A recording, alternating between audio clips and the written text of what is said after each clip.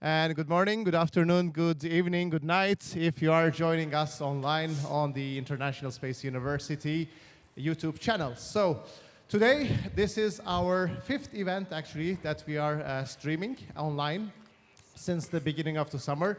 Many more to come. And I noticed that it was saying distinguished lecture in some of the brochures. Definitely, it's not a lecture that we are experiencing tonight. It's really, if I may call, a fireside chat. So we have two distinguished speakers, guests here tonight with us, and we will actually just, listen to them, enjoy their conversation, and then, we will include the public here to that conversation with questions and answers. As you can see, this is me, okay? This is not what I want to advertise. We have two guests, as I mentioned, Jim Green and Michael Benson. Very briefly introducing them to you before handing them the stage. Jim Green is the senior advisor in the Office of the Chief Scientist at NASA. Prior to this appointment, he had been NASA's chief scientist. He received his PhD in physics, space physics, from the University of Iowa in 1979 and began working at NASA's Marshall Space Center, where he developed and managed NASA's first internet, the Space Physics Analysis Network. And from August 2006 until April 2018, Jim was the director of the Planetary Science Division at NASA headquarters. Under his leadership, more than a dozen planetary missions have been successfully executed, including the New Horizons spacecraft flyby of Pluto, the Messenger spacecraft to Mercury, the Juno spacecraft to Jupiter, the Grail A and B spacecraft to the Moon, the Dawn spacecraft to Vesta and Ceres, the landing of the Curiosity rover, and the InSight lander onto Mars. He has written over 125 scientific articles in refereed journals about Earth and planetary science, and over 50 technical articles on data systems and networks. In 2015, Jim helped coordinate the NASA involvement with the film The Martian. So give Jim a big applause, please. Thank you very much, Jim, for joining us. My pleasure. And our second guest today is Michael Benson. So Michael Benson's work focuses mainly on the intersection of art and science. As an artist, a writer, and filmmaker, in the last decade, Benson has staged a series of large-scale shows of digitally reconstructed planetary landscape photography in major museums around the globe.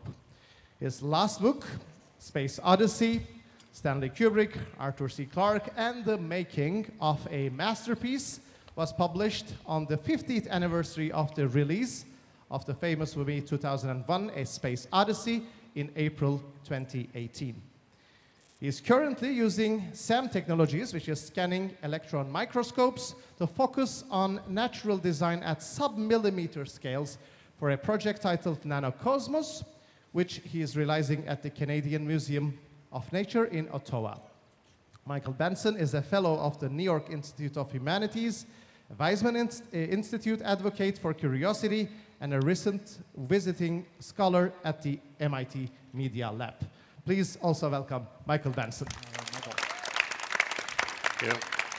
Floor is yours. Enjoy. Excellent. Thank you so much, G2.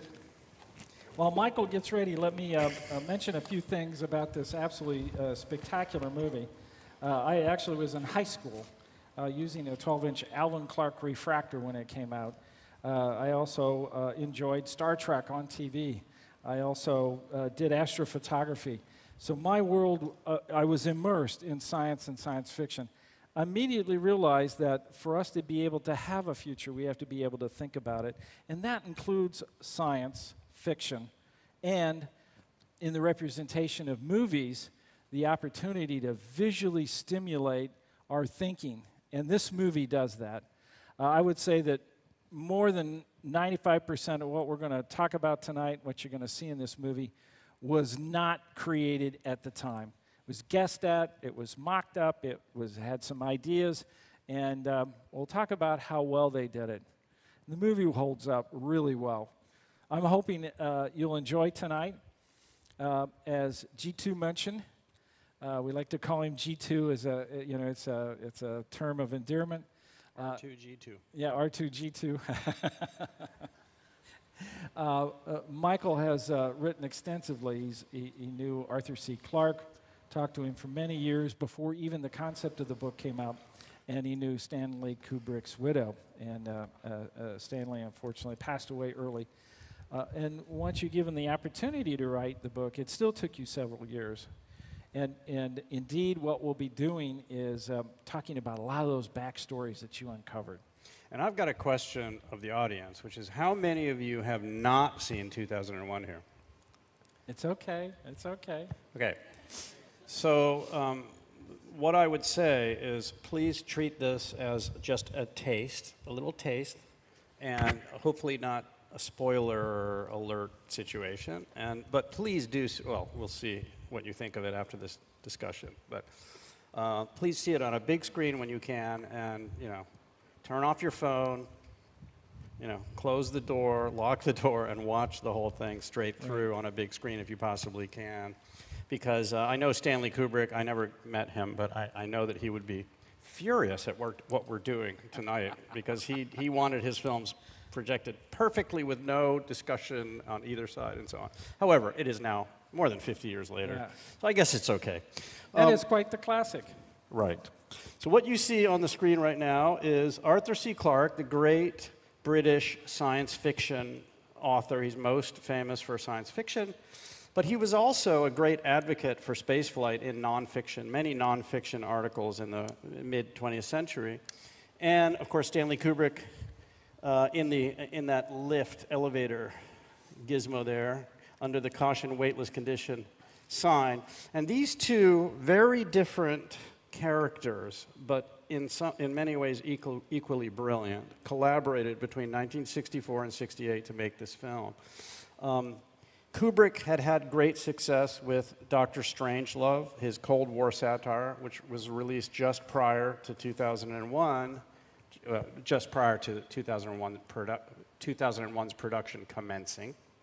And the commercial and critical success of Dr. Strangelove permitted MGM to make the calculation that it might be worth risking putting a big budget into a science fiction movie at a time when science fiction was considered only slightly above pornography in the social acceptability scale. So sci-fi was really sci-fi books are another story, but in general, sci-fi movies were mostly considered B or C movies.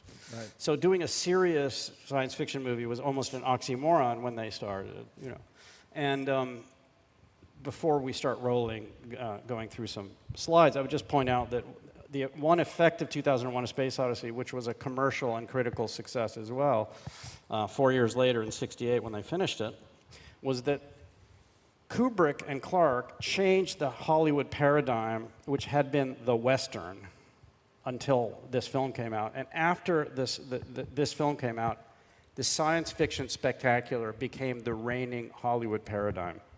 So now that is the mark of a major artist who can change an entire industry's modus operandi. Right. So, one more thing. So there are a number of clips in this presentation, and what I propose we do is let them roll from beginning to end. They're just excerpts, sometimes several minutes, and we're not going to talk over them. We're going to let them, we'll respect the film, let them play, and then we'll talk after, okay?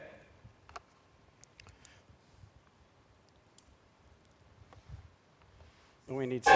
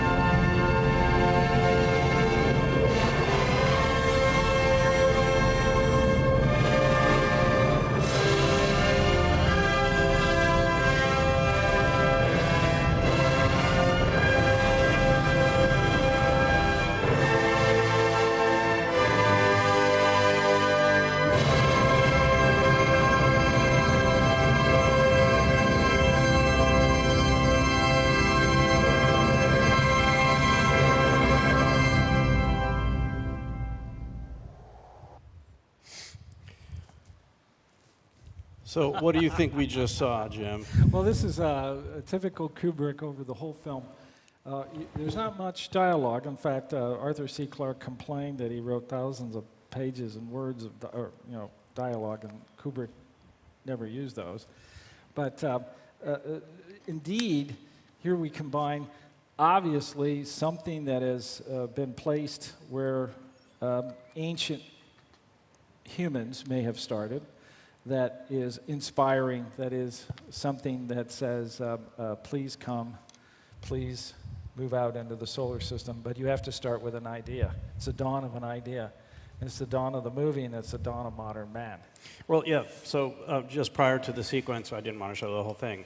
The first of several titles in the film says, The Dawn of Man.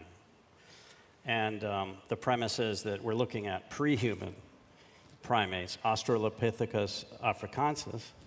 And the premise in the film is that they're starving, and they just don't really, they're not as well adapted as they could be in drought conditions. And so this mysterious monolith appears, and there's one of several celestial alignments in the film, and it seems to spark some conscious reflection in this lead man-ape, played by Dan Richter, the American mime, who's a friend of mine. He's still with us. Great guy. The idea is that the monolith was the instrument, this mysterious monolith, possibly of extraterrestrial origin, we'll find out later that it was in the film, sparked the idea of using a bone, a heavy bone, as a weapon, as a tool. So right. This is the first tool, which is a weapon, the arrival of the first tool. And then later, we're not going to show the whole movie, obviously, and I wanted to go to this slide. So these are actual tools found on Lake Turkana in Kenya that date to 3.3 million years ago. They're flakes used for cutting. And they also found hammers and anvils, big heavy blocks that were used presumably to create these chips. And they're 700,000 years older than previous finds. So it's interesting. Clarke himself commented later, when he was interviewed about the film, that they had set their pre-humans, primates, 2 million years in the past, but that discoveries kept on taking them further back. And so I thought it would be instructive to show the actual first tools that we have discovered. And at the lower right, by the way, is a wax figure done by the French sculptor Elisabeth Dainès of Australopithecus africanus. And you can see we're talking about, there's a spark of intelligence there for sure. Well, this is not Homo sapiens at all. Now, on the right is Dan Richter. He was the lead actor in the American Mime Theater in New York City in 62-3, and decided he wanted to hit the hippie road and see the world, do some drugs, go to Japan, learn about Japanese theater, and he ended up in London, and he heard about a production being shot at MGM Studios, Boreham Wood, just north of London, by Stanley Kubrick, that needed some help because Kubrick had been trying, without success, to make this prehistoric sequence. It was the end of the production of 2001, but it was the first sequence in the film. Right. And he was having real trouble because he kept on putting people in ape suits, and they looked like human beings stuffed into ape suits. Right. So imagine, the first Planet of the Apes movies where it was palpably human beings in ape suits. And Kubrick was such a stickler for accuracy, precision. He was such a researcher. He spent, each of his films was a research project. 2001 was the absolute ultimate example of that. Yeah, 4 years. 4 years of work. And anyway, so Dan Richter, not to talk too long about this, Dan Richter went for a meeting. He had no idea, he didn't know anything about what he was to expect, and had a conversation with Kubrick. He immediately liked Kubrick, the two New Yorkers. He wasn't in awe of Kubrick like a lot of people, or freaked out. And Kubrick said, well, we've got this problem, explained the whole thing. And Dan said, well, I think I could help you because the point is to incarnate prehumans, not clothe in skin and then pretend we are. The point is to become them. On the left is one of the absolutely extraordinary final suits, if you could call it that, produced by Stuart Freeborn. Now, Stuart Freeborn is the only guy there who's not an Australopithecus. And he's, of course, cleaning lice from the hair of the other, primates there. And Freeborn is, should be more famous than he is because he was also later, he did the Wookiees for Lucas, and he did many other extraordinary things in his career. But I would contend that his working with Dan to create these pre-human ancestors of ours was right. His greatest achievement because it was all done totally analog. There's nothing digital going on here. We're in That's 67. Right. Yeah, right. It's all pre-CGI. Way pre-C. We're talking Jurassic Park. 8 minutes of CGI in Jurassic Park, 1992, when that really started. Yeah, and interestingly enough, CGI dates really rapidly, whereas 2001, we can get into this a little later, and I hope you agree, mostly it has not dated. It has not, I would say it looks very contemporary or even still futuristic now. Right. Should we get to another clip? Yes. What's next on your agenda?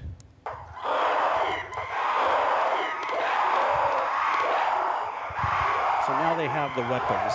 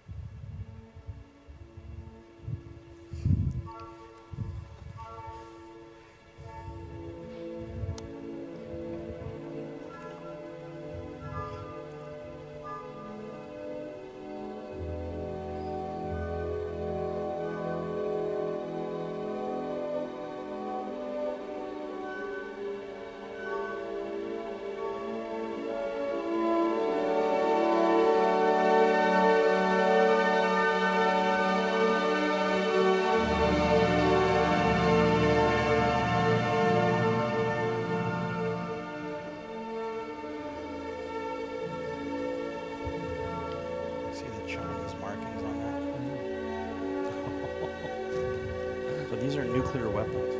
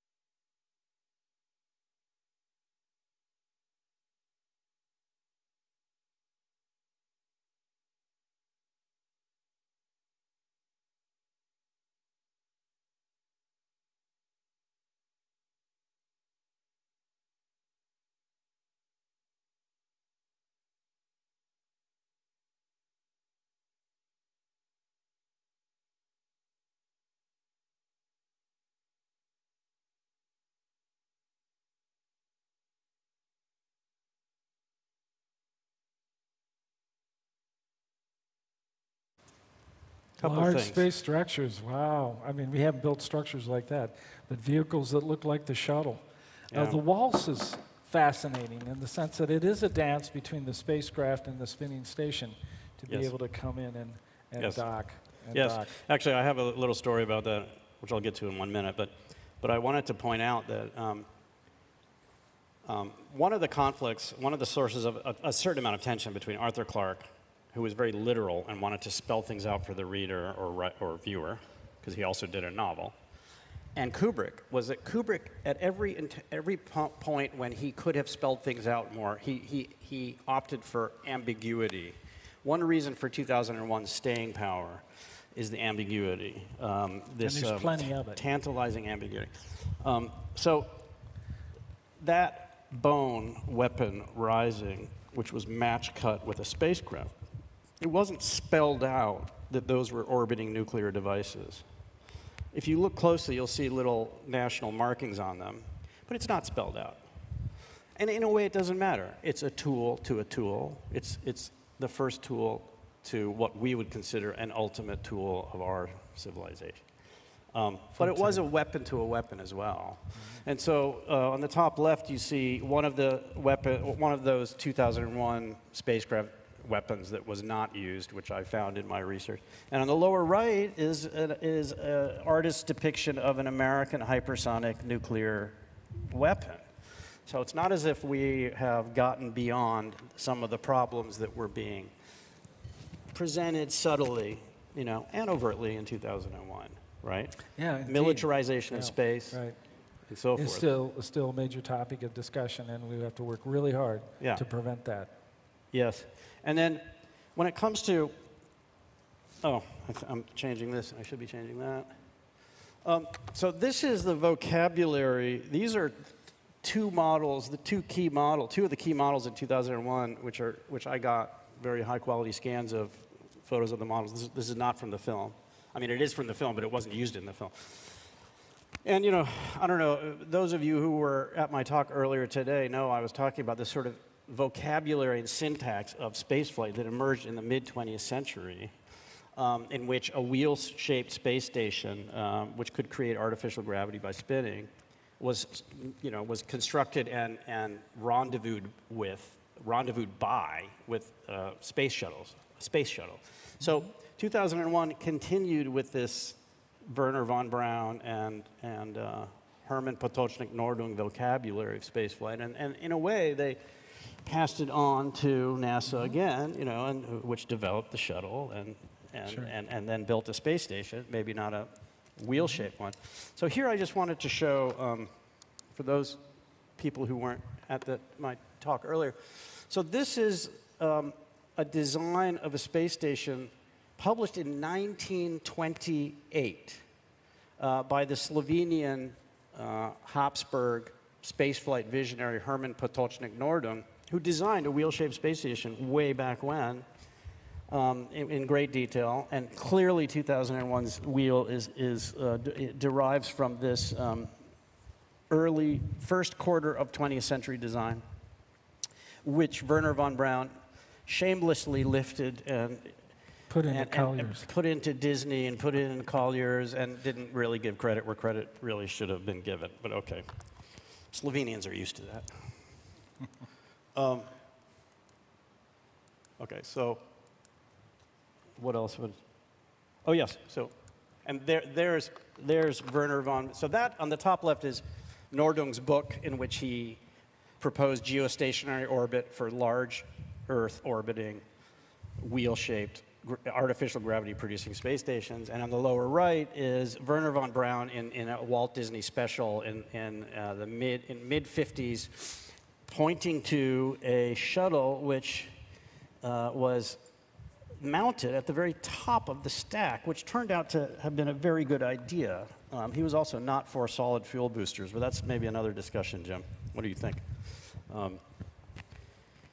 He was against solid fuel boosters because they couldn't be turned off, and he thought maybe the shuttle should be at the very top so that falling chunks of ice and so forth couldn't hit it. But let's not get into all those weeds. Okay. Oh, the Blue Danube. So one last little detail about that scene. So I got to know Christiane Kubrick, Stanley's widow, who's a fantastic woman, lives in this vast mansion north of London. And we were talking about 2001 and Stanley and how he made the film and everything. And she told me that basically on their first date, I mean, they'd gotten together in Munich during the production of Paths of Glory, one of Kubrick's great films, war movie about the First World War. And they got together, and then they went for a long weekend to Vienna, which wasn't that far from Munich. And Vienna plays a lot of waltzes in public parks and everything, and Vienna has a Ferris wheel. Still has. It still has it. And she told me they went on it, and and they always played the Blue Danube when that Ferris wheel ran around. And she didn't explicitly tell me that we heard the Blue Danube there and so forth. But I think it was one of those subliminal things that seeped into Kubrick's consciousness later when he was trying to figure out what music to use. And of course, it's a waltz, it's a dance anyway. True, between the shuttle and the station to land. Okay.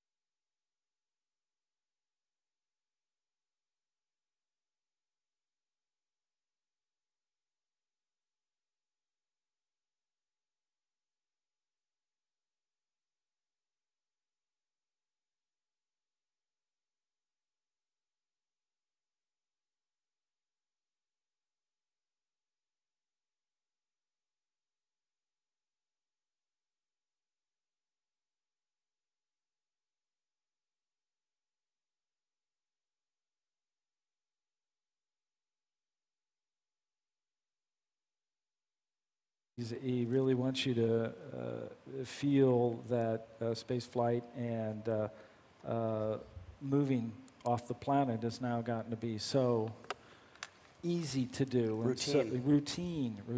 There's a Hilton Hotel up there, by the way. Now, that would be nice. Exactly. By the way, that furniture is a famous Finnish furniture designer's work, and the production design team of 2001 was not above taking modernist designs they liked and just popping them right into their production, although most of what you see is designed from the ground up by this incredible team that Kubrick assembled. Now, one point, so Jim, when we were discussing this discussion earlier, you mentioned Hardy Ames, or Ames, I don't know how to pronounce it, I should know. But, the Queen's dressmaker in the 50s and 60s, and even in the 70s, he's in the lower left there. He was hired by Stanley Kubrick to do the costumes of 2001, and Stanley asked him to go off and do some meditating about what clothing would look like, 30 years in the future. And he was very intelligent, and he went off and he thought about it, and he looked at designs from 30 years before, and he noticed that there weren't major changes, really. And so he proposed to Kubrick that he would make some modifications and, tweak things, but it wasn't going to look sci-fi and, wild. And Kubrick accepted that. However, the stewardess costumes, of course, are a little different because they are for a zero-gravity environment. You see there in the bottom. Which he saw, talked to as he arrived. Yes. And so, now one thing about women and Stanley Kubrick films in general, there aren't that many of them, and there are not major characters typically. So that was Stanley Kubrick and one of his limitations. In 2001, there are very few women. And what you have is some stewardesses taking care of the males who are going off to the moon. Actually, they look like Pan Am stewardesses. They're Pan Am stewardesses. Yeah. But you also have these 3 Russian women, all Dr. Smyslova, Dr. So-and-so, and Dr. So-and-so. All 3 are PhDs coming back from the moon. And I attribute this to Clarke's influence. I don't know this directly, but Clarke was very aware of Soviet kind of Emergence. ideology, and you know, the Soviets were really pushing and hyping that they had a more equal society than the corrupt capitalist West, and they also, to their credit, sent the first woman. That's right. To space, Valentina Tereshkova. In June 1963, she orbited for 3 days, and she's still the only woman to have had a solo space mission in the history of spaceflight. So I did want to mention that you do have 3 women who have doctorates, and they're not just serving food to the taking the pen out of the air, the zero gravity, the weightless pen out of the air for the more important person who's sleeping there in the Pan Am shuttle. But this back and forth is really important between Clarke and Kubrick. Yes. In fact, the two of them wanted that. Oh yeah. Clarke is actually working on the novel while Kubrick is developing the film. The film comes out before the novel comes out. Actually, you know how it started is that Kubrick and Clarke were going to be co-authors. Kubrick wanted to be co-author with Arthur Clarke on the book. And so at first they were supposed to be co-authors, but of course Arthur was the one writing the words, but they had a meaningful collaboration where they really were trading ideas. And one of the descriptions of Kubrick that almost everybody that I know I've met who knew him used with Kubrick is that he was like a sponge. He would absorb if he found you interesting, he would want to download the contents of your brain into his brain. You know, and so what went on with Kubrick and Clarke in 2001 was a kind of mind meld. It was one of the classic 60s collaborations, I would say. It's not Lennon and McCartney exactly, because there weren't many films, but it had this interesting dichotomy and power, because they were very different personalities. Right. Kubrick was, in some ways, very cynical, or let's say realist, and a bit cool about the human condition. And Clarke was famously a utopian, optimist. He was sort of Pollyannish, if I may use a term. Yes, you may. He was very optimistic. I mean, he was skeptical also. I mean, he was not. He wasn't. He was well, an they each interesting brought guy. something to it. And Yes. Kubrick did indeed change his opinion when he was exposed to something he felt was even better. Oh, absolutely. I mean, Kubrick, I've compared Stanley Kubrick to a great jazz band leader. Meaning, and by the way, Stanley Kubrick played jazz drums in the 50s, and Christiane told me that there was a drum set in one of the rooms of their mansion throughout the production of 2001 and well into the 70s, and when Kubrick needed to blow off steam, he would play drums. And the hallmark of a good jazz band leader, and the whole, rationale of jazz, is that each of the players, has maximum respect, and there's a leader, but They share. They're soloists. They share in their yes. solos. And so Miles Davis, there's absolutely no doubt that he controlled that band, and he was an enlightened despot of the band. And I've compared Kubrick actually to Miles Davis in the sense that he knew how to find the best players and collaborate with them and get their ideas and deploy them in his art. And 2001 is a great example. It is. One more picture here before we get into another clip. So that is the outside of that space station set that we saw. It looked kind of gleaming and nice and a set, nice set, but a set. But it was 150 feet long, 30 feet wide. It cost a vast amount of money. It had 100-watt Fresnel lights hanging in ranks, in rows above it. It was extremely hot inside, of course. This allowed very fine-grained film stock. This is all technical. And Clarke visited the set. Clarke would go back to Sri Lanka, then called Ceylon, and fly into London, and then go back to Ceylon and sulk and fly in. Because, by the time the film was in production, a lot of his work had already been utilized, although he continued adding ideas during the production. And another thing to say about 2001 is that very unlike most films, and very rarely do you have a film that goes into production without an ending, without a finished script. Right. That's another jazz comparison. A lot of 2001 was an improv. But the point I wanted to make about that shot is that I found a letter from Clarke to actually his boyfriend at the time, and he said, I saw the set in stage 3 in Borehamwood Wood. You know, I don't think this film is going to be, you know, $2 million. I think, you know, I mean, it's not even a major scene, you know. So, right. so you get a sense of the scale of ambition just from the outside in a way more than you get from seeing the inside. You know what I mean? Yeah. Yeah. But the effect inside is wonderful. I mean, the effect inside, and also I have other photos which I don't have here, but because it curved up. And it was in One Earth Gravity, by the way. It was in England, actually. Actors would walk up to the ends, and suddenly they're, you know, they're leaning forward. And in fact, vertigo resulted inside that thing. One actor was quoted as saying that he got up to the top, and then and it was fine, but then he turned around, and he had to sit down because he was so disoriented, you know, because of the curving station segment. Okay.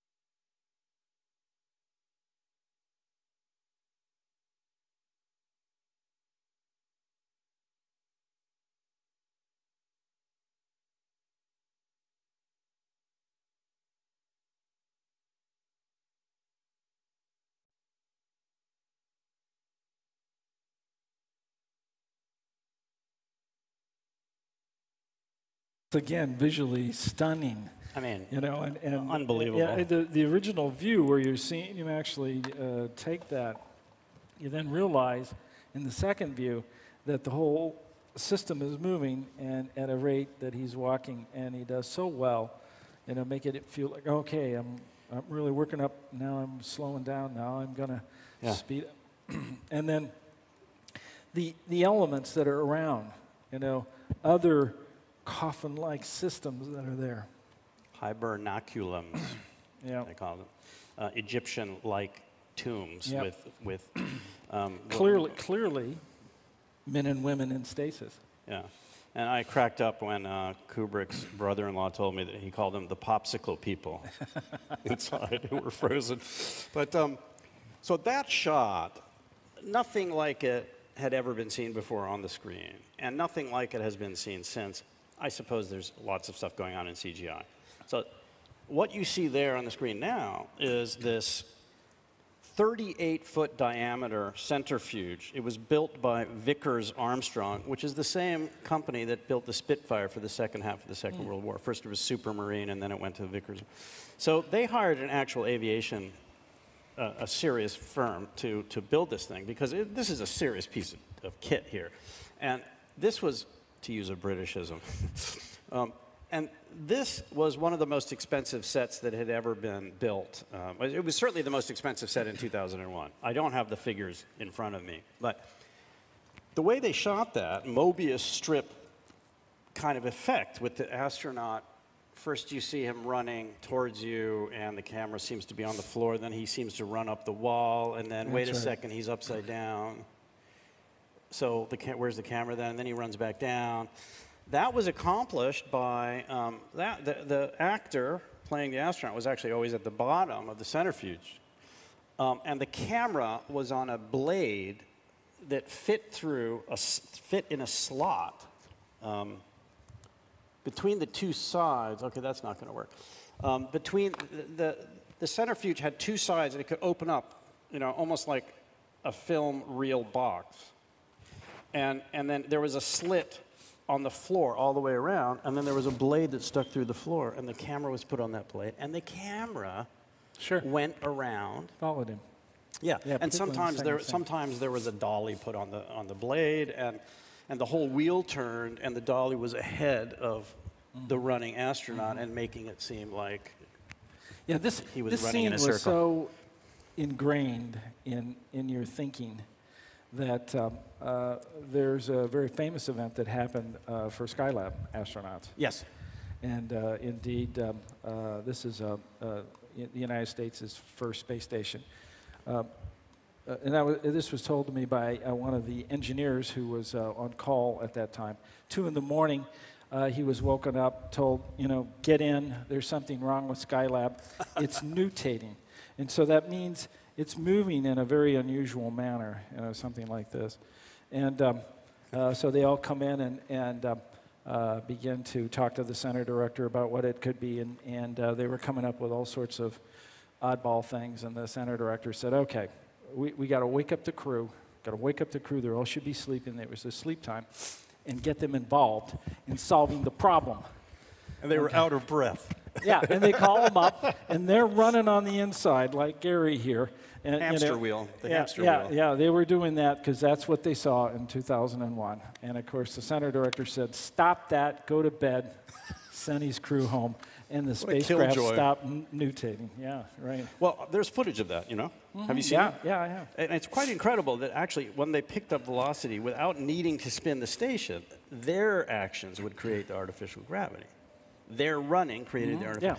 Yeah. And one of the questions, by the way, that's Kubrick on the right playing mission control. He was director. He was director. Capcom. Yeah. He was Capcom there. Run faster, Gary Marshall. So what you see in 2001 repeatedly is artificial gravity being produced.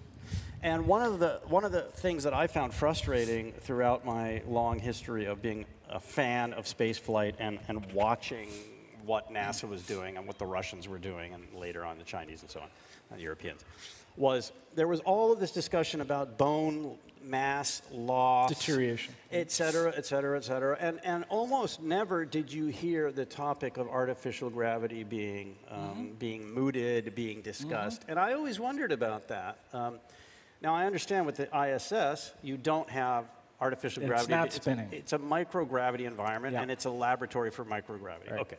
But when it comes to long-duration missions to Mars, for example, where you really want your astronauts ready for at least Mars gravity when they arrive, wouldn't it make sense to have a spinning? Great idea. Yeah. A lot of research left to do in that area. NASA's been talking about it for a while, and actually there may be a couple experiments coming up over the next few years. But in reality, it's tough.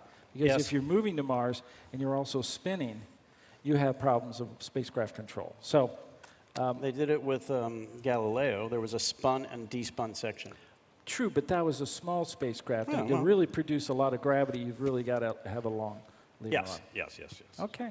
But anyway, I find it really interesting that the artificial gravity production was so central to 2001.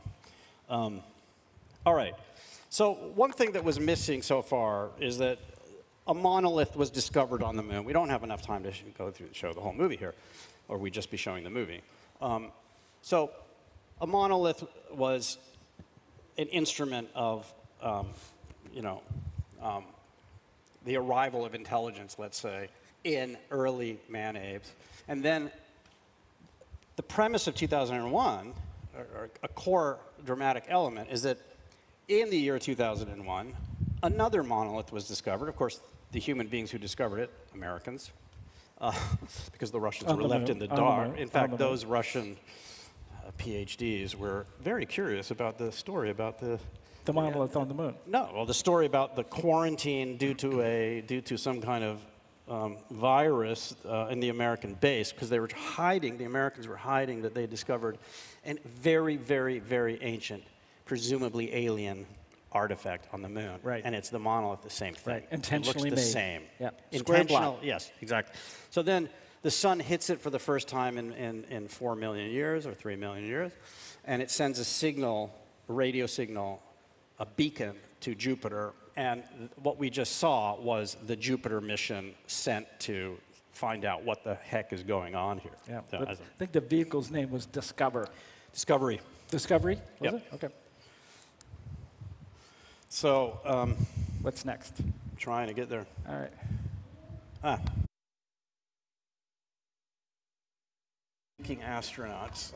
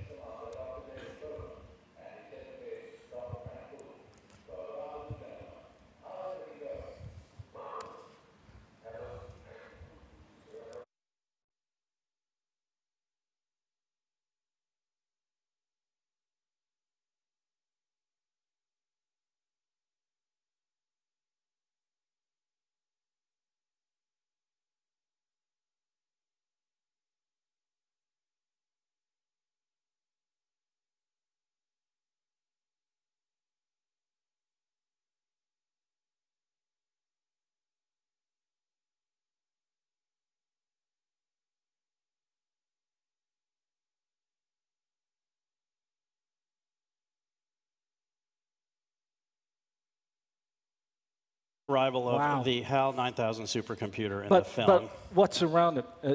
Flat screens. Yes. I mean, we were, my TV in '68 was black and white, big Yeah. round tube, this long in the back. Yeah, CRT monitor. Yeah, my God.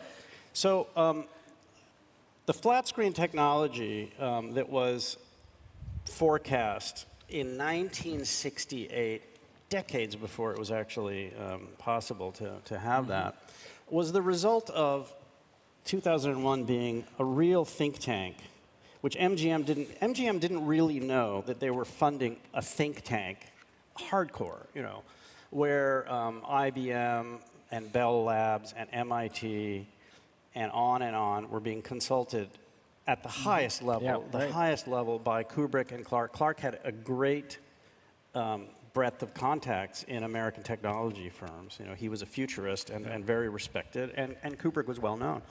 And then they had a team of people. And so I saw a memo from, actually it was one of the executives in Kubrick's production company summarized a meeting with Bell Labs and said in a memo to Kubrick that there should be a lot of flat screens in the spacecraft with no indication of the depth of equipment below.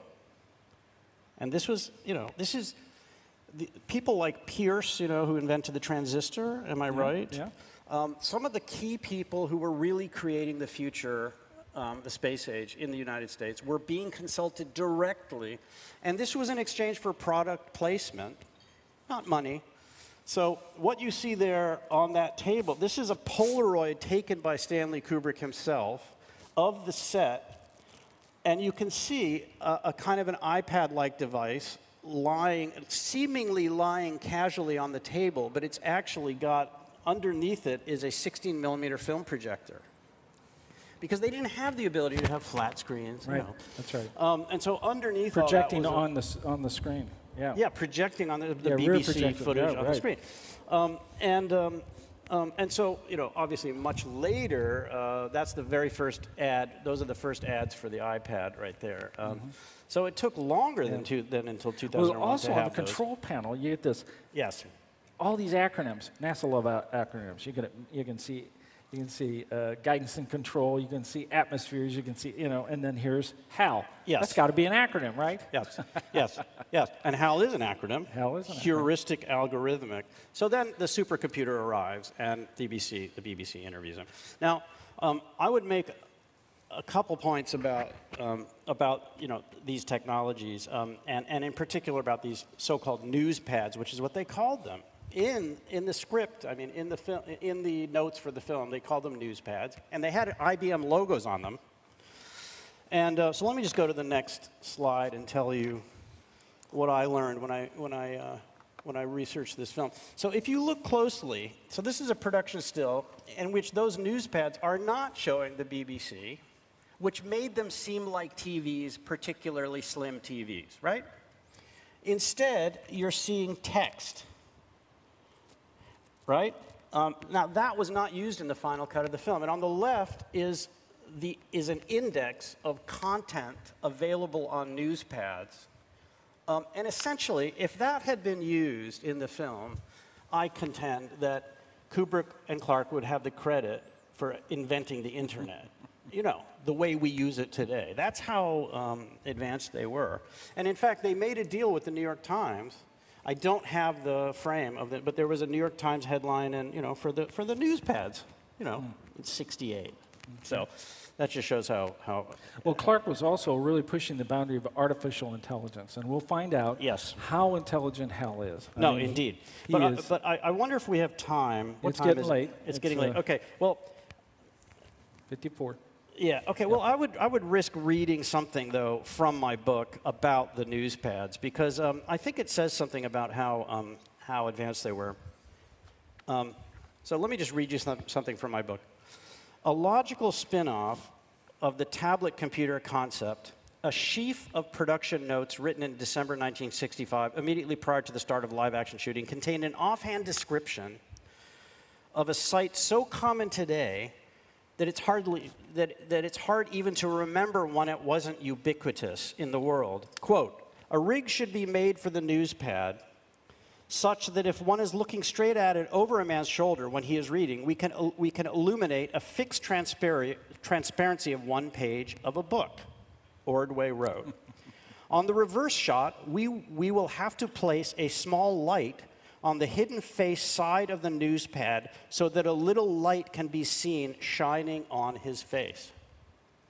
And I realized when I read that, there was a long period of human history when it was not ubiquitous to see somebody, with their face lit from below all the time. We see it every second of every day now, practically, right? But there was a long period of human history when that had not yet been invented.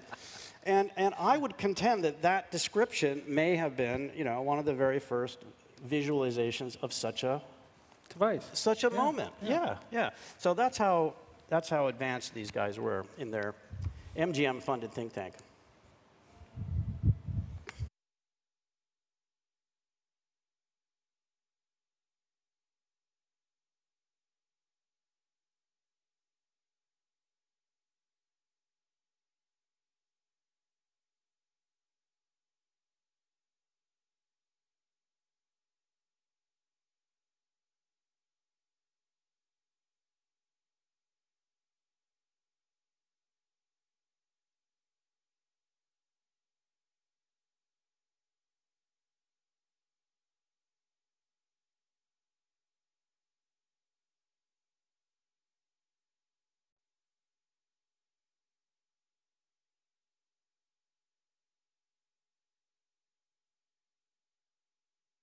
Okay, so there's Hal's eye, and there on the lower left is production notes about the chess game. Yeah. And on the lower right is a scene from Bergman, with the knight playing chess with death. And this scene is very subtle, and it was thought up in the middle of production in that jazz improv way Kubrick had. It wasn't even scripted. And Kubrick was a notorious chess guy. He made a living in Washington Square Park in New York in the late 40s and early 50s playing chess for quarters. He was a good chess player. And the thing that went on there, even chess masters might not have caught what went on in that previous scene that I just played. But what went on is that, so it's true Hal won. Okay. But Hal, seemingly impervious to error, a absolute first-rate artificial intelligence, probably more intelligent than me, but not as much as you, not as intelligent as you. That's not true. Hal is the top. Well, Hal's at the very top. So what actually happened was Hal said, queen to bishop 3, bishop takes queen, knight takes bishop, mate. And what goes on the screen is different. Oh. And the astronaut doesn't catch that and says, I concede. Okay, so later this astronaut, we'll find out, sorry, spoiler alert, is killed by Hal. And another point I would make is that Bergman was Kubrick's favorite director in the 50s and early 60s. He wrote a fan letter to Bergman, which you can find online. And you know, that is, on the lower right is the most famous scene, chess scene in cinema practically, which is the knight played by Max von Sydow and the Seventh Seal playing chess with death. And what I realized when I researched this is that Kubrick had his astronaut playing chess with death. And I don't think anybody else had come up. That's my that discovery. sounds pretty good. But of course, Kubrick came up with it. He came up with it first.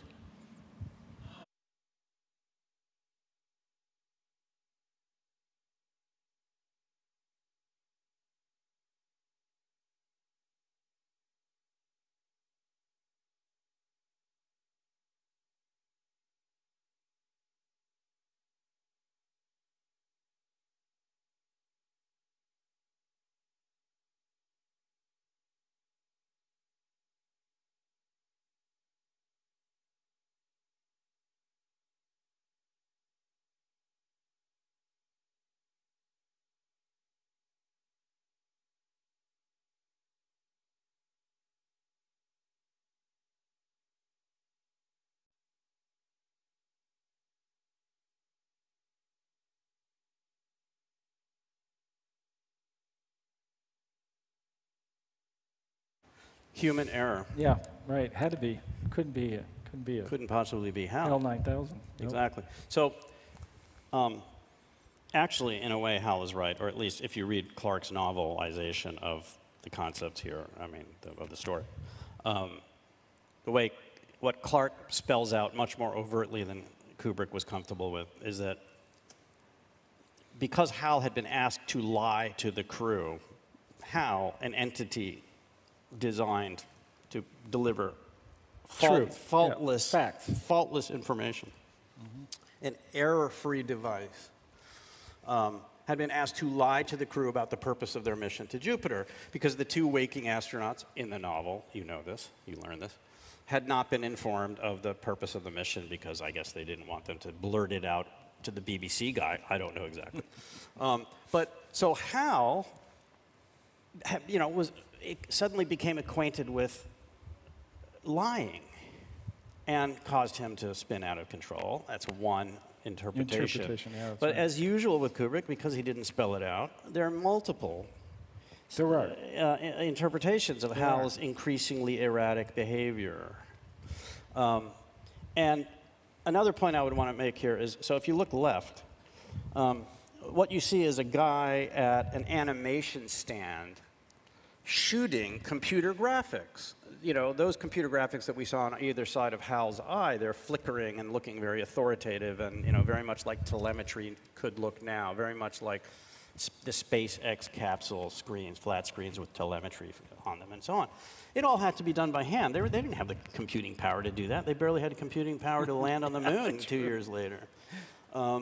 So what you see is the animation stand. I think it was shot with the lens, the fisheye lens that was used for Hal's point of view, by the way. I think they just took it from the set and got this shot.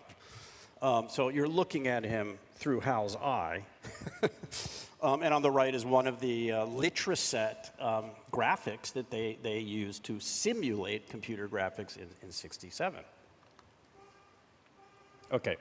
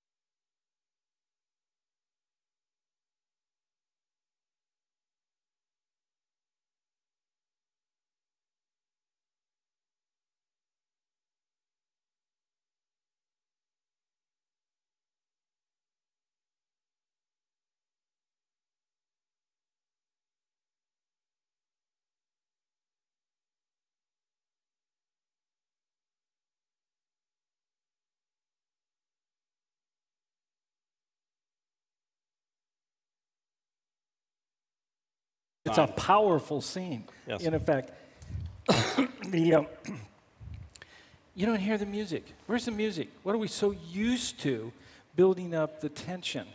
You didn't need it.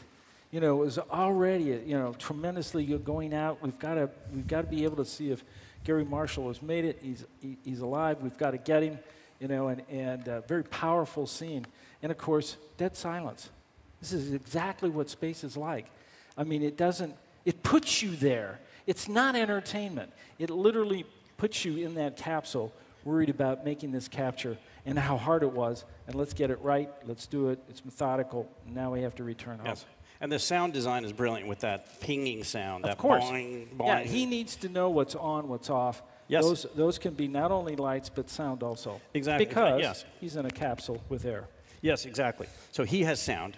And then when we see the exterior shots, I would also say this is, probably Jeff Hoffman could corroborate this or not, but who has done numerous EVAs. Unfortunately, I'm still waiting to get my ticket. But I would say this is the most successful depiction of weightlessness in film, bar none. And by the way, Alexei Leonov, the first Soviet cosmonaut, the first spacewalker, saw the film in '68 and said, "Now I feel like I've been in space twice." And the way they did that, there is a Soviet connection here, because so Kubrick studied every borderline good and certainly every reasonably good sci-fi movie or depiction of space that was out there thoroughly. He did his due diligence and then did it over again. And he saw Pavel Klushantsev's film, 1958 docudrama The Road to the Stars, which was a low-budget film by a Leningrad documentary outfit. But one of their innovations was, and they built a capsule that was in a barrel, and they rolled it around in a film studio, and they had cosmonauts inside floating. But one thing they discovered, and then Kubrick immediately got, is that if you hang an actor from a cable and you put the camera directly below, as here, so you have on the right, you have this huge soundstage in Borum Wood with the space shuttle hanging from the ceiling and black velvet all around. And then the camera's directly below, and there's a shot that we didn't show here tonight of one of the astronauts coming out of the shuttle, coming out of the front window for a spacewalk. And he had to be lowered on a cable. But so a human figure on a cable with the cable hidden by the figure, if the axis is like that the camera's directly below looking up, that axis of spin is as close as you're going to get on Earth to zero gravity without going on a flight, on a zero gravity flight or something. And so that shot of the spinning dead astronaut hitting the arms of the shuttle, I mean not shuttle, of the pod, and that natural kind of organic recoiling of the body, which is just so believable, it was the result of, actually on the lower left you can see that they were shooting that scene, actually. He's hanging on a cable, and on the upper left is Bill Weston. Bill Weston is one of the unsung heroes of the production of 2001. He was a stuntman who spent many hours in spacesuits hanging from the ceiling. And there are some stories there we probably shouldn't get into now because we don't have time. But, Kubrick, I'll just say briefly, Kubrick didn't allow him to have air holes in his helmet. He just had some miserable little bottle of air pumping oxygen into his suit, but there was no place for the carbon dioxide to go. And so he passed out repeatedly. On the top left, you can see him recovering from carbon dioxide poisoning during these spacewalk sequences. Anyway, probably we don't need to get into any more detail, but about that particular scene. But they couldn't move the shuttle, so they had to move the stuntman, and they spun him using a rotary drill with gears set on low. And they spun poor Bill Weston slowly and then moved him across the ceiling of the soundstage, and then they had a dolly following his motions, and then he impacted the pod. That's how they shot it. So there's that scene where you can see the studio. Yeah. Okay. Yeah. Okay, this is an amazing scene.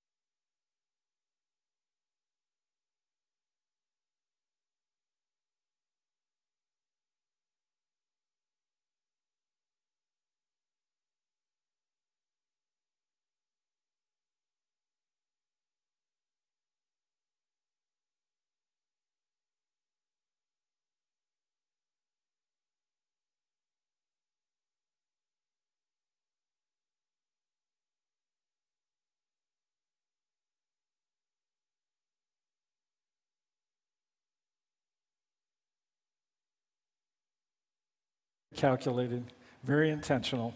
He's taking them out. He's taking them out. Yeah. I would say that's one of the more extraordinary murder scenes in the history of film. No, there's one more. Okay. Which? Well, hopefully that's the next No, one. no, okay. No, that is. But this is incredible because you see Hal's eye, you see the popsicle people. I can't help using that term. You see them flatlining because of Hal's actions. Flatlining. They don't change.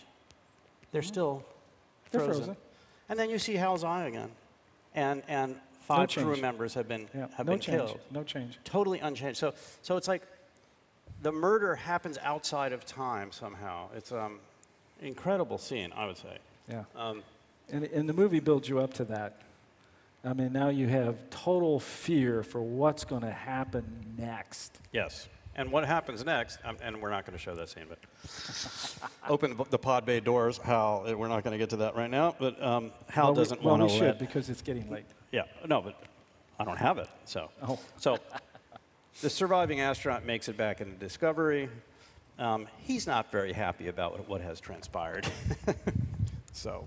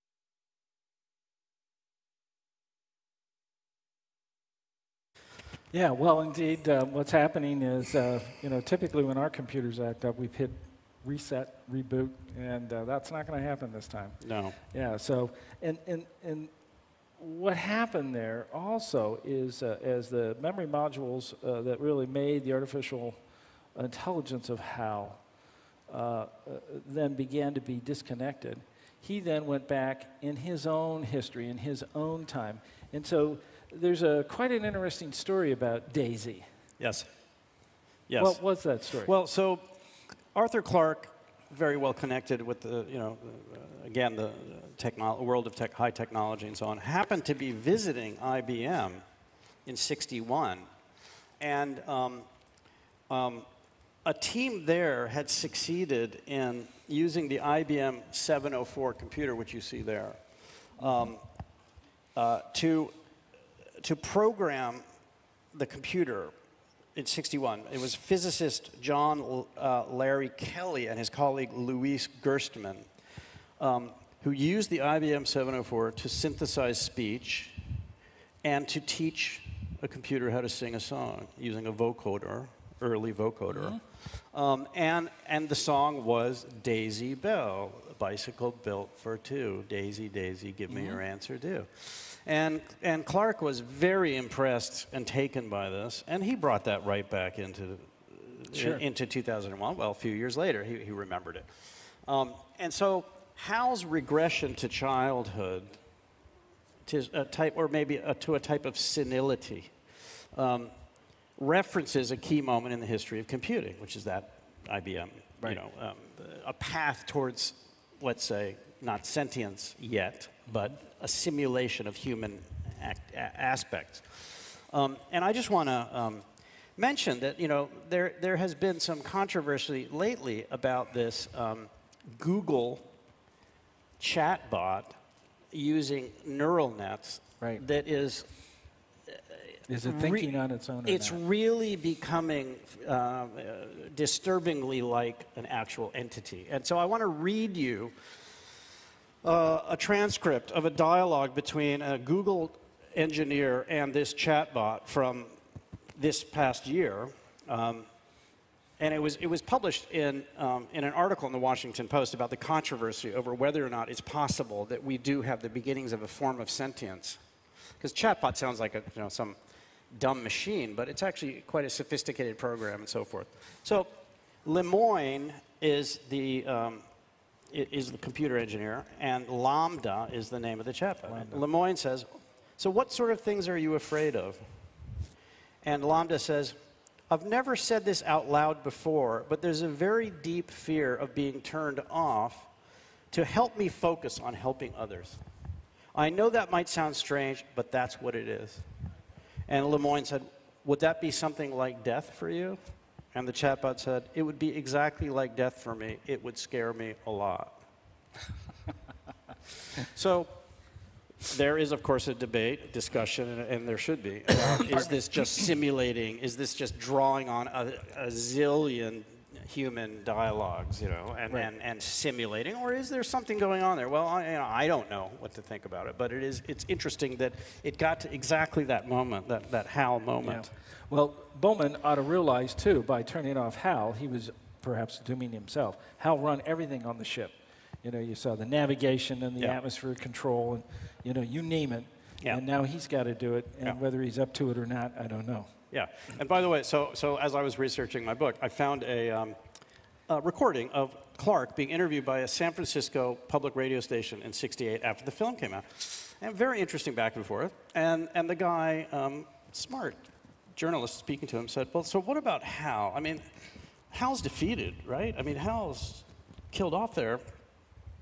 And Clarke said, yeah, but I think it might be a Pyrrhic victory. It might have been a Pyrrhic victory. Right. And of course, a Pyrrhic victory means... Yeah, Pyrrhic victory means a victory where you technically win, but you're going to lose. You're going to lose in the end. Right, yeah, you're going to lose in the end. Yeah, okay. So do we have time to continue with more material? Well, we should probably, if you had maybe one more tidbit, and then let's take question and answer real quick. Yeah, very good. Okay. So actually, where we could stop is because, you've been very involved in robotic exploration of the solar system. So let's go to this.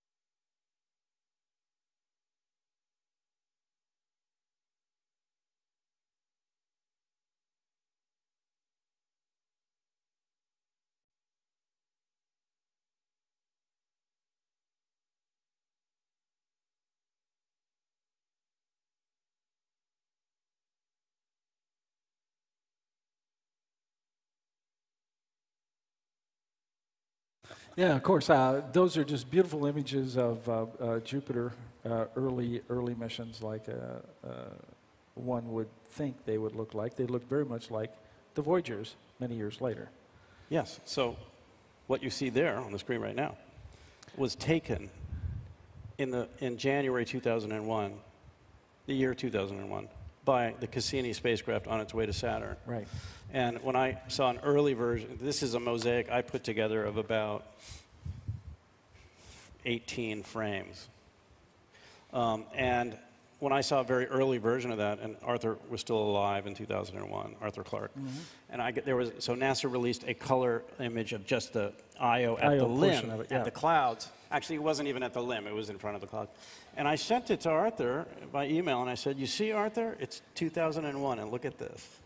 You know, right. And he wrote back immediately and said, "Yeah, fantastic, incredible." You know? Right. But I find it very interesting that they were so good, the team that Kubrick put together, that their visualization of the Jupiter system, and here's one more shot, their visualization of the Jupiter system was pretty darn good. Yeah, right, good. It was. Yeah, it was. Considering that this is 68, and we hadn't sent anything there yet. Right.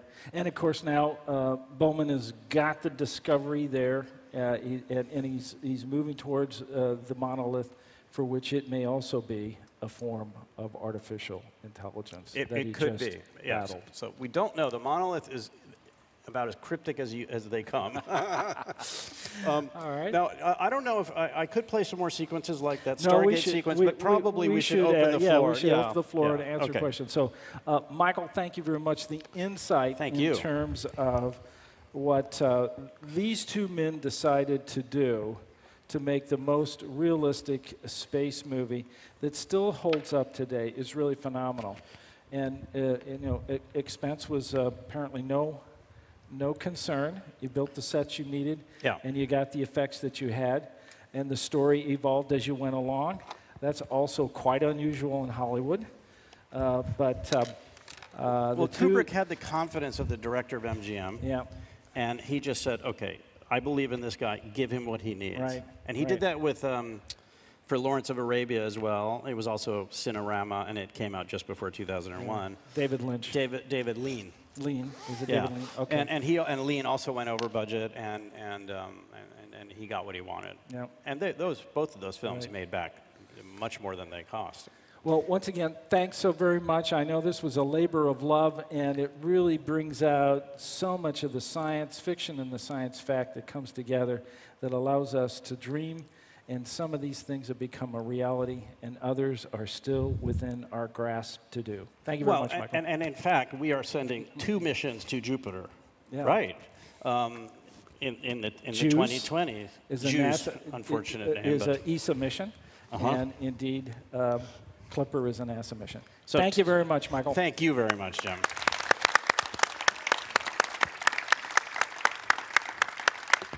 So if there's a microphone out there, or even if not, I think we can all hear each other. We do. Here's one coming. There may be some questions and thoughts. you know, I would say that, so I did spend some time writing a book about this film. It's called Space Odyssey. And people who haven't seen the film should see the film. But if you're still interested, the book is out there, and I would be honored if you would consider reading it. Hello. Okay. Sunglasses on your head? Hello. Is working? I think the microphone's on coming its to you. way. Oh, there was, wait a minute, we had a question in the back first? Oh, okay, so do you mind going second, sir? Yeah, go ahead. Ladies first. Ladies first? He's over here. No, over there. She's in over the here. middle. Hi there. Great presentation. Really That, great. you got to turn that on.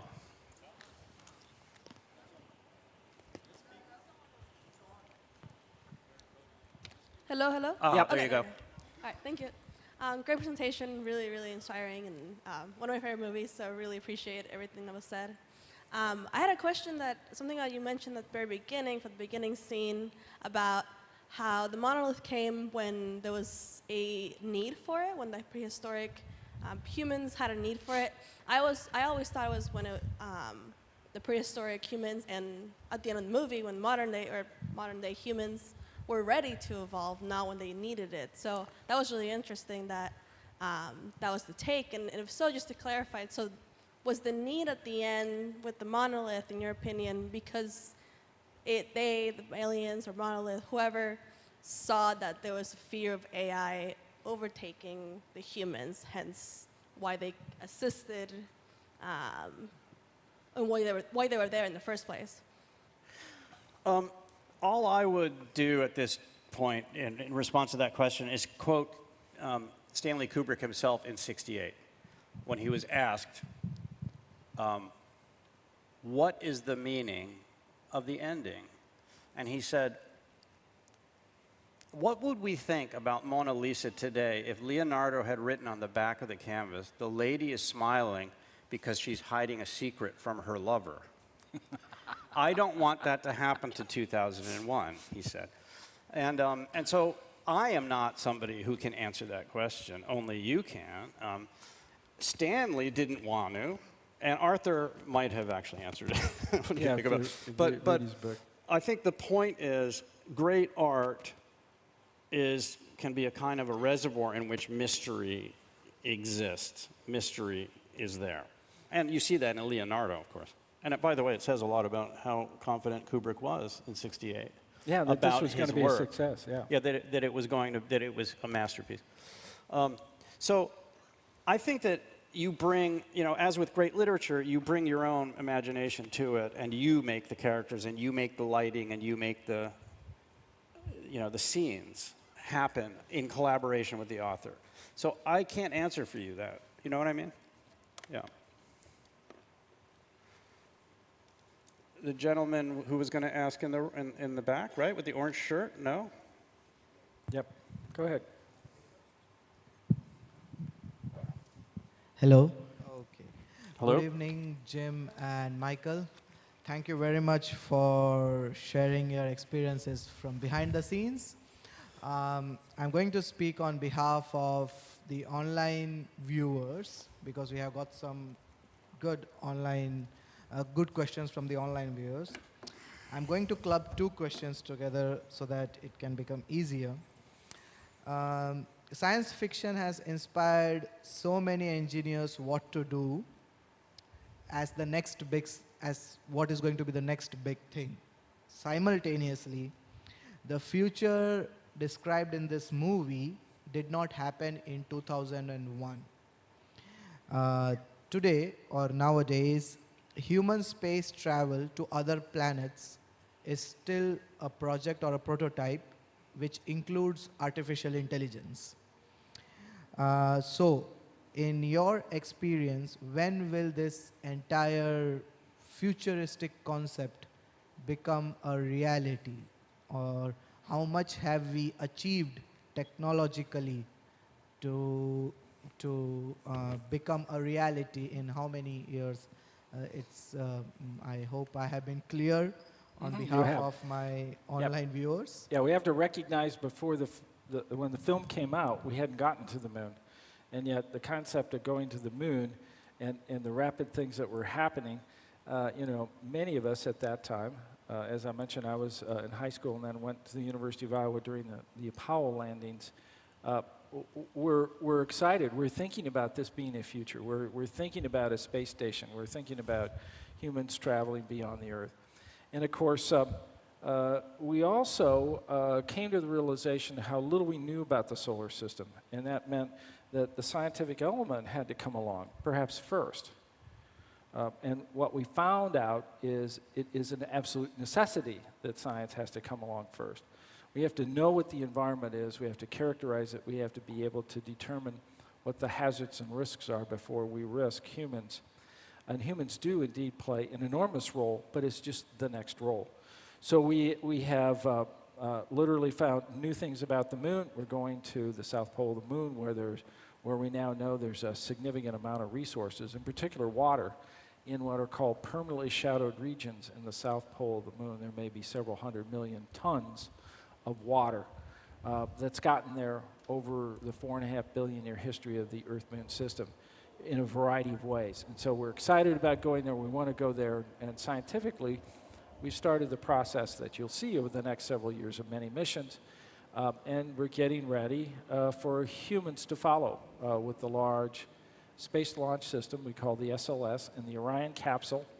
That's being tested. It was brought out to the pad and gone through a variety of what we call wet dress rehearsals, where you go through a countdown, you fill the tanks, you see what's leaking or what's not, you wring everything out, all the processes and procedures. And we've done that now several times and gained the confidence to be able to launch it. And I haven't heard if they've come up with a launch date, but indeed it will be imminent that we'll hear that launch date. And then that starts a series of other missions that will lead humans in the third mission, what is called Artemis 3, to the south pole of the moon. And I think we're now seeing the rebirth of that. The Apollo program, however, was done by the U.S., only the U.S., in a race with the former Soviet Union. And now the plans are very different. We want to make it a major international activity. Many countries have signed up to what we call the Artemis Accords to participate and work together. That's the right way to do it. Okay, so it's taken us a little longer, but we've learned so much along the way, and things that we had to learn, and we had to do that before humans then will follow up, and we'll learn once again another huge leap when they arrive on the moon and are able to do so many more things that we couldn't do with our rovers and other scientific instruments on such a short time scale. Hi, thank you very much. First of all, very inspiring. So we see the computer Al finally tried to kill everyone. Also, it happened in the Alien movie in '79, I think. So I guess they realized we need the computer, we need to trust them, but eventually maybe they're gonna kill us all. But in the other hand, we see now in the space industry more and more we have to count on the rovers and the machines for space exploration. And I wonder what is your thought about, I mean, if we count on the machine or later if we have to put boots on the ground, what will be the relation between human and robots or humans and machine in the space exploration? Well, yeah, so once again, we've now moved into a variety of mobile platforms. The rovers now provide us a new dimension of being able to look not just in one area, but to a broad area, many kilometers, 40 kilometers or more is what Opportunity did. And Curiosity, the rover that's been on the surface since 2012, is really continuing to rack up the miles, so to speak, in the kilometers, and is an incredibly healthy rover. Perseverance now is starting the process of coring rock. That'll be critical. We'll bring those rock samples back. That will give us a history from a geological record of what happened on Mars. And we do know that the Mars was wet, was a blue planet early on.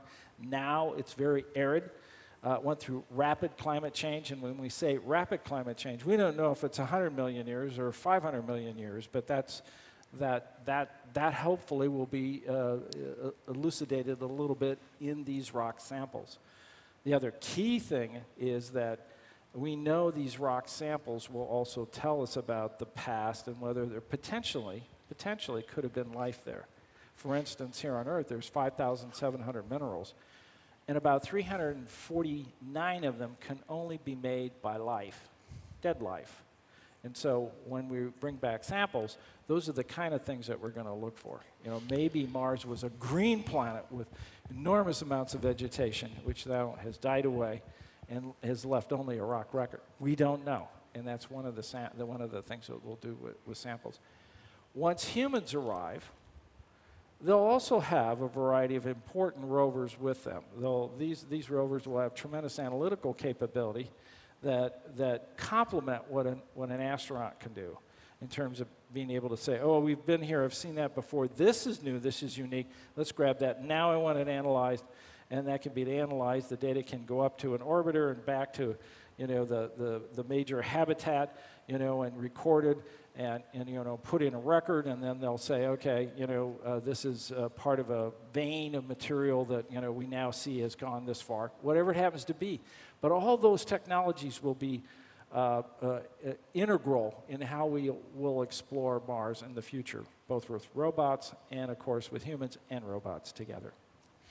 And if I could try to answer briefly also this question. So one thing you see in 2001, and one thing that critics didn't quite grasp in '68 when it came out, and they said, well, the acting is so stiff and lifeless, and you know, and the only human, the most alive character is the robot. Well, they didn't quite get that that was the point. That was the point. And, you know, there's no doubt that the initial astronaut corps in the United States, these people were not chosen for their ability to wax eloquent about what they saw. They were, like Neil Armstrong and Buzz Aldrin, they were hardcore, excellent pilots who were going to get it done.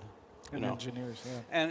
And so even then, and engineers. So even then, there was, Norman Mailer wrote about Apollo, and, you know, he was kind of making fun a little bit of how stiff and how not ready for prime time these astronauts were. In a sense, they had become part of the machinery. I don't want to take away from their humanity here.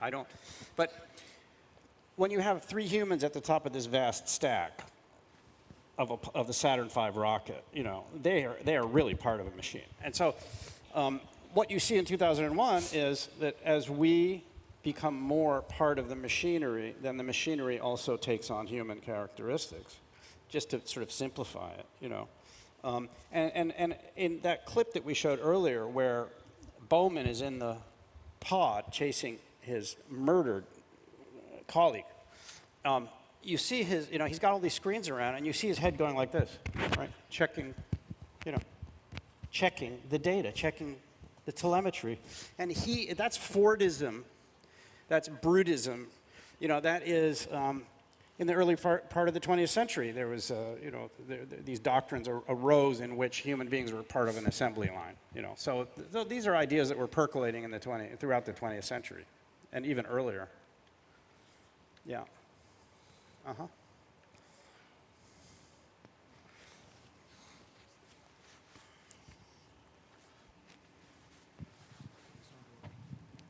Hello again. On behalf of the online viewers, so Michael, firstly, is there any specific aspect of the 2001 Space Odyssey movie that you believe through the movie has not been answered?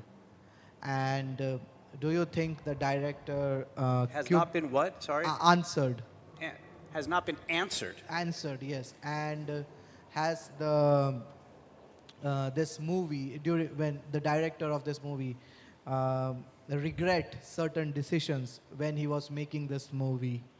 And to end it, has this film affected the production of any kind of video games like Portal and Portal 2? So, yeah. I'm not qualified to talk about video games. I don't think if Kubrick regretted anything about 2001, and I doubt he did, but if he had regretted it, Believe me, fixed it. he would not have said a word. And as for aspects of the film that have not been answered, I don't quite get that question. There's a lot of mystery in that film, you know. Intentionally. Intentionally. And, you know, I just want to mention that that film, really one of the most ambitious big-budget commercial feature films ever made, depicted the human species from pre-human Australopithecus to spacefaring Homo sapiens, and then at the end you have this rebirth, which we didn't show, into this so-called star child, this floating embryo returning to Earth. So it's 3 phases of human evolution depicted in one movie. I mean, that's rather ambitious. So there's a lot of stuff that's not answered. I mean, it's mysterious. You know, for example, okay, one thing that's not answered is what are these monoliths? You know, but again, the lady is not smiling because she's hiding a secret from her lover. The lady is smiling for mysterious reasons. You know. Right. Well, I really enjoy the monolith aspect of Yeah. it for the simple reason. When I think about extraterrestrial life visiting our solar system, the only analog I have is what are we doing? Right. Well, we have launched the Voyagers. They have left the gravitational point where they're going to eventually completely leave the gravitational influence of the sun, and moved out into areas where they're tasting the winds from other stars. These are the Voyagers in particular. Pioneers are both those dead, but the Voyagers in particular are doing that. And now New Horizons is doing that. And on those are depictions of where they came from, where images of what life is like here on this planet. You know, the living things, and even music, arts. So we have our best robotic systems that are there. Now, the Pioneers are really, you know, very elementary computer systems. Voyagers are about an order of magnitude better than that, still incredibly primitive. New Horizons is a couple orders of magnitude better. And what we're going to be doing is continuing to do that. We will be sending our own artificial intelligence out between the stars. And maybe, you know, Hal found that. And to save the mission, he didn't need these bags of water anymore. He was already found the artificial intelligence, the artificial life. Yeah.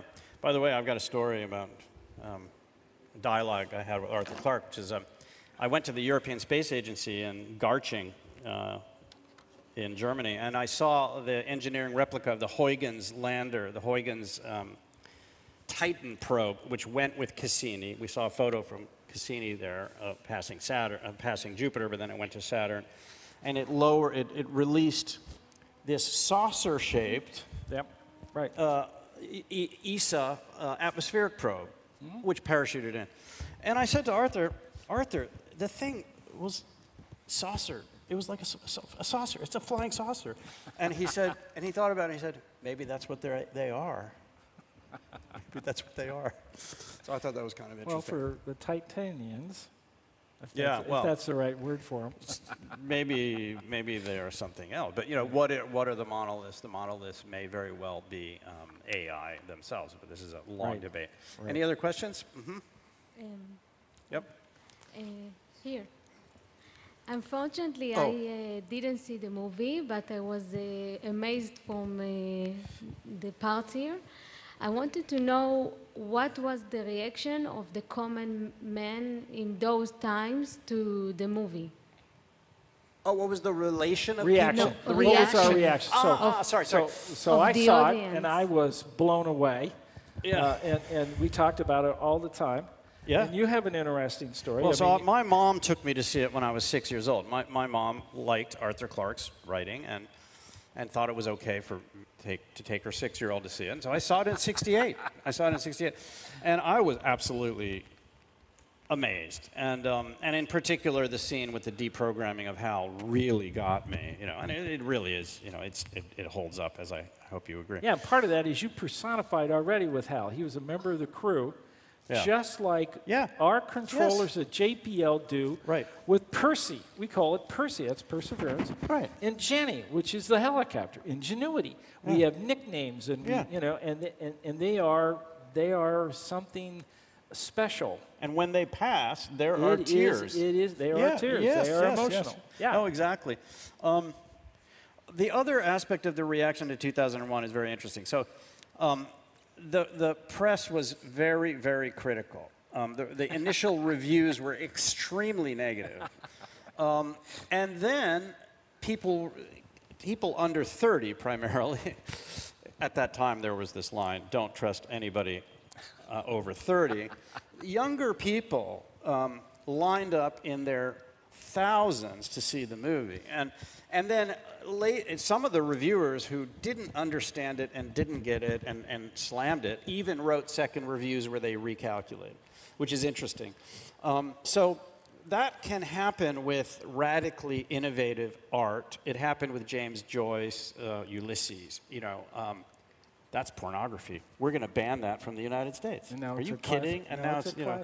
Yeah. So, and the 60s, needless to say, or maybe it needs saying, in the late 60s, there were many, many radical experiments with in different forms of art. Some of them were not understood and were not received well. At first, 2001 was not critically well received, and then it was a huge success that year.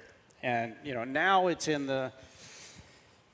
Sight and Sound's top 10 movies, best movies, greatest movies of all time, and the critics list, which is, you know, kind of the gold standard for those kinds of polls right now. So that evolved over time. Mm-hmm. And I think, as you can see, it really still holds up. Yeah. Hello. Thank you for the beautiful review. I was wondering if you have any idea why he chose tapir, which is a South American animal with an Australopithecus. Which is not You got that, did you? Great question. So it's true that's a South American animal, though, you know, the animal that Moonwatcher is seen sort of killing. You know, you see the animal collapse, the animal slamming into the ground. It's a tapir. You know, I think that Kubrick figured that most people wouldn't catch that, and you know, he wasn't that literal to the creatures of Africa of 4 million years ago, 3 million years ago. We didn't necessarily know what all the animals looked like then anyway. I think he simply, it was not sufficiently odd to have him keep it out, you know, find another animal. He was the strangest animal they could come up with. Yeah, probably. Yeah, Right, maybe, right. maybe. Yeah, that's a good point. That would be extinct by then, you know. Something of that time that is unusual that we Maybe. don't have today, but Yeah, exactly. because it is an unusual animal. We should probably maybe take 1 or 2 questions at the most and then thank our audience. If we got the mic. So there are 2 questions there. The gentleman in the blue shirt and the gentleman in the white shirt. Hey, Oh. All right, Oh, good. there's, There we okay, go. 3, right? And then we finish? Okay. Okay. thanks. Very inspiring. Maybe an obvious question, but if you were supposed to make the movie today, which year would you choose and what would be the plot? That's for you, not me. All right. Well, you know, we have some wonderful science fiction writers today. Andy Weir, for instance, I've been really impressed with. That has come out. He's written a book called The Martian. He also wrote a book called Artemis, which wasn't too bad. Not as good as The Martian. It's about the moon and a colony on the moon, where you're at. The moon is indeed colonized, has a lot of things going on, and for relaxation, you go to a museum and you visit the Apollo 11 site. Okay? Very, very, very sharp, because that's what we want to do. The Artemis Accords say, internationally, we want to find heritage sites on the moon and preserve them now, before they are run over by rovers of other nations, or somebody goes over and yanks out an experiment or something and destroys the provenience of what was done in the early space age. And every country that has things on the moon should have their own heritage examples. So those books that are coming out by many of these modern authors, Ben Bova's another one. Andy's latest one is Hail Mary, which is actually getting quite popular acclaim, and I believe it's going to be a movie. Oh, yeah. So it's another one. Where is it set? Hail Mary? Yeah. Is it off-world? Yeah. Oh, yeah. It's Mars? off-world. No. It's looking for extraterrestrial life. Oh, of course. Of course. Of course, as one does. As one has to. Yes, привет. No. Let's see if we can get you a hot mic here. Hello. Okay, as I told before, I watched this movie this morning and was invited. Now I'm getting a lot of illuminating remarks by you two, so thank you. I was very much impressed by both the maximalistic, how many details were there, and the minimalism in the same way. But what I wanted to ask is the temporal dimension. Like the movie is painfully slow by today's standards, where everything is clips. And from what I read some of the reviews, even from back then, it was critically noted for exactly this. Like, why is everything so slow? Like, we cannot. So what's your thought on this? This is a good question. You know, part of it is that they just didn't want to do a flashbang, smash roller coaster ride, Lucasfilm thing, which hadn't happened yet. The film had its own internal dramaturgy, and in general, Kubrick who started out as a still photographer, was very much about setting scenes and working within a scene and being fairly leisurely in his pacing, in general, in his films. And by the way, you, as I understand it, you come from Russia, which is the land of Andrei Tsiolkovsky, the master of long take structures. I personally don't find 2001 slow. I saw it when I was 6 years old, so I'm not hardly subjective. But there is an interesting point, which I learned from Doug Trumbull, who was the one of the visual effects geniuses. And they figured out that at 24 frames per second and a 70 millimeter screen, if you pan faster than a certain speed, the stars strobe. And they wanted the stars to look rock steady. So some, not all, of the reason for a certain glacial pace with the space scenes is they simply didn't want those stars to strobe. Now there's an example of directorial fanaticism producing a certain result, And this was early days in depicting space with some degree of, big budget accuracy. And so they were learning the vocabulary. They were creating the vocabulary in that film. And then later, Lucas had the whiz-bang, Star Wars. X-Wing, in Star Wars, yeah. Right. X-Wing fighters whizzing around in the Battle of Britain. Constant action. Constant action, yeah. So I actually worked with Terrence Malick on Tree of Life, his film, and I worked on visual effects sequences, and I met Doug Trumbull that way. And he, specifically when he contacted me, because he had seen my books, and he wanted to work with me on cosmological sequences. So I had the great privilege of working with one of the great directors, American directors, and we discussed specifically how we did not want a roller coaster ride visual effects thing, It's very far from Terrence Malick's artistic vocabulary as well, let's say, or filmic vocabulary as well. So, it's a stylistic choice. Yeah. Mm-hmm. But it builds tension, too. Yeah, for sure. Yeah, when you're surrounded in a large theater and things are moving slow, there's an anticipation that's going on. I mean, that human body spinning off into the depths of space in a long take, I would say is far more effective than any number of fast cut, Christopher Nolan scenes, let's say. That, Hal needed time, and he had that time because of what it took to go get Gary Martin. Yeah. And bring him back to kill off the rest. Yeah, he needed the time. He needed it. All right, last question. Yeah.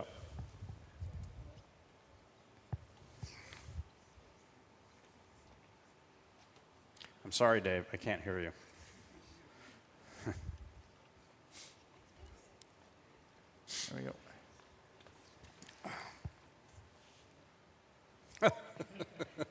Hello. Yeah, go. Thank you for your presentation. It was very interesting. I do remember seeing this movie as a kid. It aired on TV, and it scared me when it turns out that L was killing people. Now on to the questions, more practical questions. So, space junk. Obviously, we want to get out there. Is there any coordinated effort between nations to tackle that problem? And the second question is, obviously, it seems we need computers to help us to explore like out there. And do you see we will be using commercial off-the-shelf parts, or is it going to be like custom-made things? And how is reliability going to affect that? Because like L went crazy, so it's like even if the software is perfect, like a problem with the hardware can also cause that. So how do you see that going on in the future? All right, two-part question about space debris. NASA has, and many other space agencies have for a while, realized that orbital debris, which is the things that humans make that end up dying and then left in orbit, need to be taken care of and done early and planned to be eliminated. And so they develop what are called end-of-mission plans. And so even Elon Musk has end-of-mission plans for all his Starlight spacecraft that are going up. So what we have to do is we have to continue in these international venues to talk about these possibilities of keeping orbital debris down, and when a spacecraft is near its end of the life, make the decision to use the last resources to either move it out of the way or bring it in and burn it up. So indeed, it's moving in that direction. And your second question was, I already forgot. Regarding the second question, I would quote the French philosopher Paul Virilio. He said, "Every new technology creates a new kind of accident." You see that in 2001, yeah. right? And that's in response to a question that I didn't quite grasp, but I think you were asking well, yeah, something about. The technologies that we have today takes a while before you get it in space. I will mention, now that I remember, I will mention that Ingenuity has one of the fastest processors, not radiation hardened, that NASA has ever launched. And in fact, its speed is so great that if you add up all the processors of all the planetary missions that NASA has ever launched, add them all up, this processor still beats them.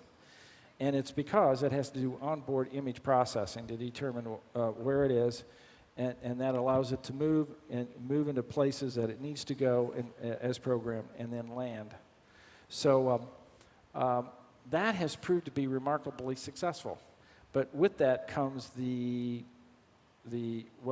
what we would call the risk, of course, of it dying early. Mitigation strategies would be, well, we need more and more redundancy. So now we're opening up new conversations we haven't done before in that particular area. Okay. Well, let me turn it over to G2. And once again, Michael, thanks so much. No, thanks. It's really great to have you Jim. here this summer. Thank you. And talk about science and science fiction. Thank you so much. Thank you. Thank you, Jim. Really appreciate it.